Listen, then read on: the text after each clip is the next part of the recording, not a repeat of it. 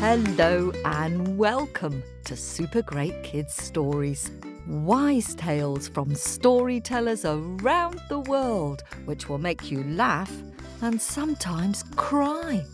Recommended for ages 5 to 105. I'm Kim and I love stories. Hello, Super Great Kids, and how are you? I'm very happy because the storytelling festival season has begun and it feels like summer in the UK. Oh, and there's an owl which hoots in the woods near my house every evening. And today we have a story which is both a how and why and a trickster story called Why Anansi Has Long Skinny Legs. And it's told by talented storyteller Emily Hennessey. Now, just before we hear from Emily, I wonder how many Anansi stories you can name. Well, we've had about 15 on our podcast so far, so see how many you can remember. Ready? Off you go.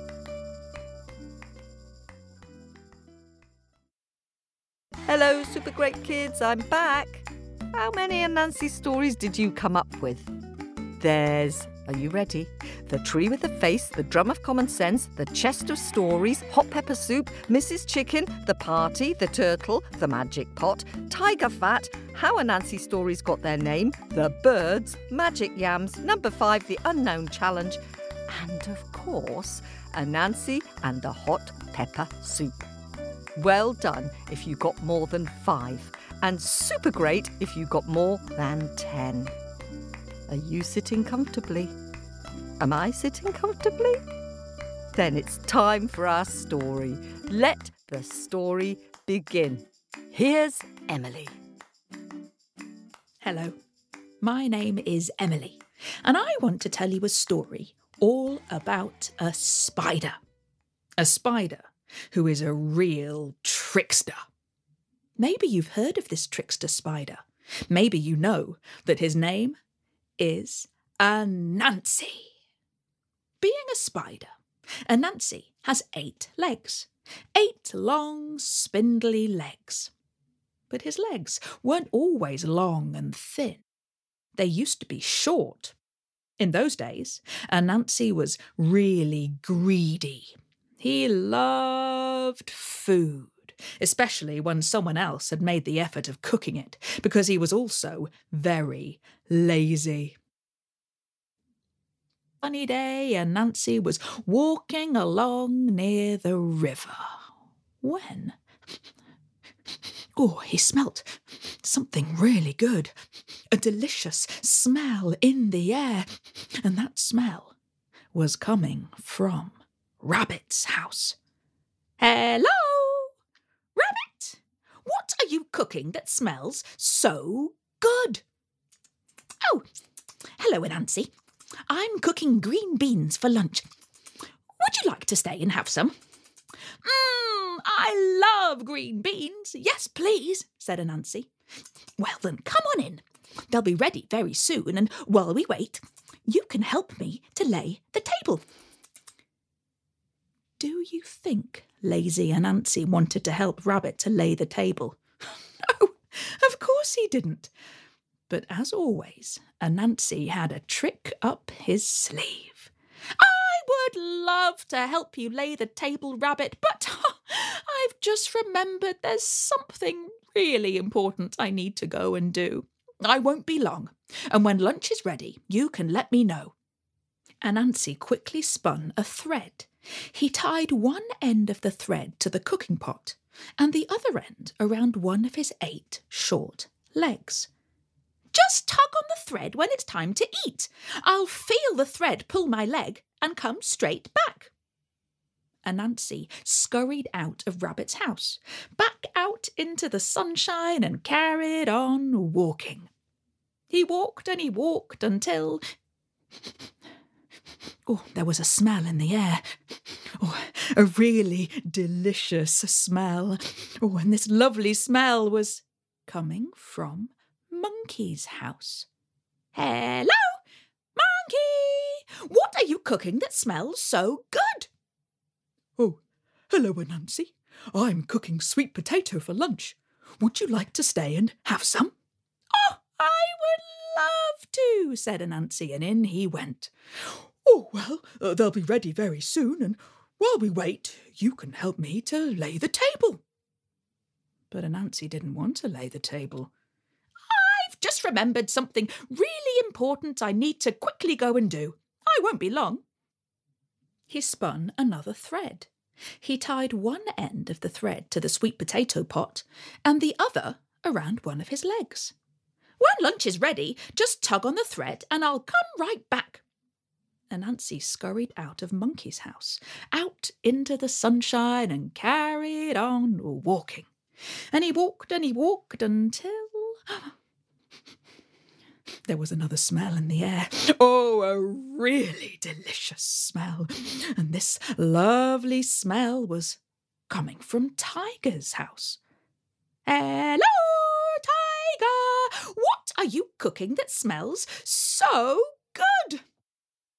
Oh, hello, Anansi. I'm cooking aubergine for lunch. Would you like to stay and have some? I love aubergine. Yes, please, said Anansi. And so in he went. Lunch will be ready very soon, and while we wait, you can help me to lay the table. But Anansi didn't want to lay the table. I've just remembered something really important I quickly need to go and do. I won't be long. He spun another thread.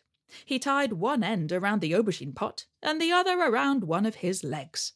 When lunch is ready, just tug on the thread and I'll come right back.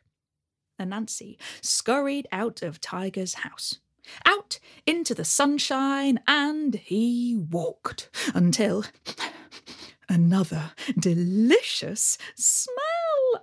And this smell was coming from Lizard's house, and Lizard was cooking pumpkin. Anansi was invited in. But when Lizard asked him to lay the table, well, he tied another thread around the pot and around one of his legs. Just pull when it's ready. And off he went. The same happened at Elephant's house, and Turtle's, and Zebra's, and Parrot's house too, until finally Anansi had threads tied around all of his 8 legs, all attached to pots cooking something delicious.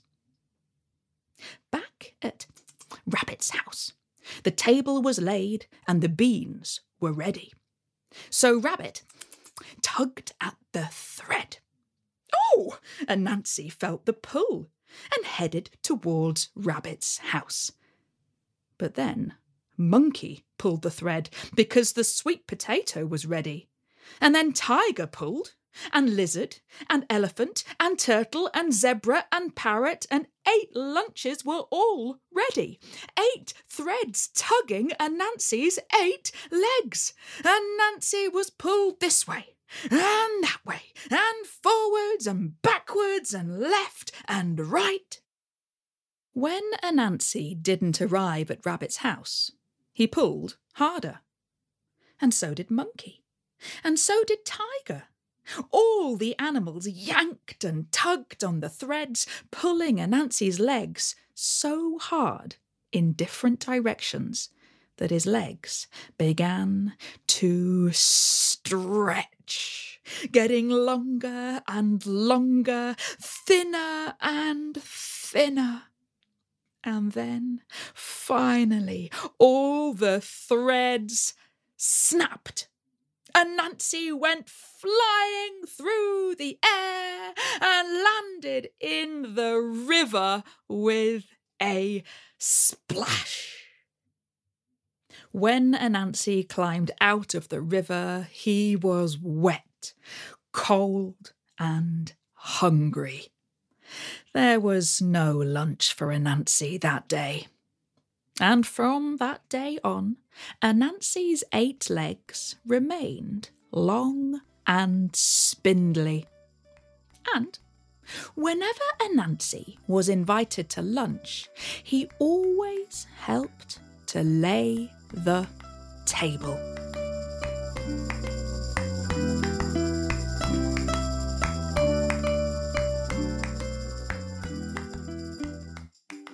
Thank you so much, Emily, for that story. Imagine having a spider like Anansi living in your house. I bet he doesn't make his bed.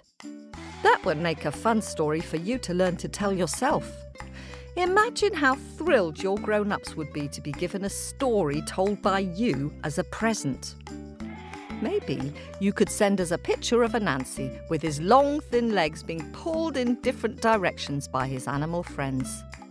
Send your pictures to Story Owl via our Facebook page, facebook.com/supergreatkidsstories, or via our website, supergreatkidsstories.com. Now, it's time to say hello to some new owlets. Woo, woo, woo, woo, woo, and a happy hoot to the Yarborough family in Bozeman in Montana in the US. Hello to Alyssa, who is 7, and to her brothers Nico, who is almost 5, and Micah, who is almost 2. Alyssa's favourite story is Gulbahar, the Persian Rapunzel, and Anansi and the Unknown Challenge. And Nico's favourite story is The Ghost of the Bloody Finger. And Micah's favourite story is Baba Yaga and Little Brother. And hello to Sienna from San Francisco, California, who recently turned 5. Sienna says she can't choose a favourite story because she loves all of them. And she recently binge-listened for a 4-hour car ride. Sienna is a bit of a storyteller herself, specialising in telling stories about cats with superpowers. Good for you, Sienna. Happy telling. Let's fly down to Texas next to say hello to Lorraine, who is very nearly 7. Her favourite story is The Ghost of the Bloody Finger. Welcome to the club, Lorraine. Over to Cold Spring in New York next to say hello to owlets Iris and Simon. Simon is 10 and loves Hey Ho. And Iris is 6 and also loves Hey Ho and How the Phoenix Got Its Bright Feathers. Iris and Simon would also like us to say hello to Olive the Owl and Mr. Cheesy, their favourite owls. Ooh, ooh, ooh, ooh. And across to Spokane in Washington next to say hello to 9-year-old Mitchell, who's been listening to the stories with his grandma Gigi for 2 years. Their favourite stories are all of the ones with Anansi, and they look forward to listening together every day. Hope you enjoyed today's Anansi story, Mitchell. And now, let's flip-flap-fly down to Texas to say hello to Sophia. She is a Brazilian, Bulgarian, Canadian, Spanish-American 7-year-old living in Houston. Wow, lucky you, having all those connections with different parts of the world. Sophia's all-time favourite story is, you've guessed it, The Ghost of the Bloody Finger. And she listens to the Super Great Kids stories every night. Happy listening, Sophia. Hello and welcome now to Sienna Rose, who is 6 and lives in South Orange in New Jersey. Her favourites are the Anansi stories and the hairy toe. She loves listening with her papa in the car. And a big hoot and hello to Sophie, who is 9, and Julia, who is 7, from Lake Forest, California. Their favourite episodes are Cap of Rushes and River Mama. Your mum tells us that you're going to Spain this summer and she hopes you have a wonderful trip. Ooh, what fun going to Spain. Buen viaje. And let's fly across to the Sunshine Coast in Queensland, Australia now to say hello to Birdie, who'll be turning 4 in June. She lives with her mama, papa and baby brother Cosmo. And her favourite stories are The Hairy Toe and Baba Yaga. And staying in Australia, let's fly down to Ballarat in Victoria to say hello to Billy, who is 6. He listens to the stories before bed, and his favourite story at the moment is the Danish story, Hey Ho. Yep, that is a good one, Billy. And did you all guess the answer to Daniel Morden's riddle story for subscribers at the end of April? I wonder who got it right. And let's scoot across to Banbury in the UK now. Do owls scoot as well as hoot? And say hello to Maddie, who is 7, nearly 8, and Finley, who is 6. They especially love the scary stories and anything by Toop. Welcome to the club. And welcome to everyone who's joined the Owlets Club. Keep telling your stories and singing your songs. More Owlet welcomes next week. And you've been sending in brilliant pictures recently. Our pick this week goes to superfan Kaylee, who is 6, for her witty picture of the Japanese story, The Kind Badgers. What I especially like is the husband and wife bowing very low to one of the wrestlers and turning their heads to the audience and grinning. And Kaylee sent us a picture of a phoenix singing for joy with some fluffy feathers stuck onto the picture to illustrate the Chinese story, How the Phoenix Got Her Bright Feathers. If you'd like to see all the beautiful Super Great pictures sent in this week, go to facebook.com/supergreatkidsstories. And thanks very much to all of you who are subscribing to our podcast. We couldn't manage without your support.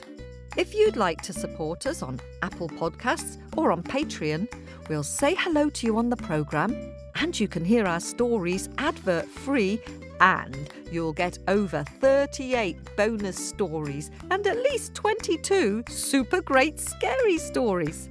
For more information, go to our website at supergreatkidsstories.com. Remember to keep telling your stories, singing your songs, and sharing them with your friends. This podcast was produced at Wardour Studios in fabulous Fitzrovia in London.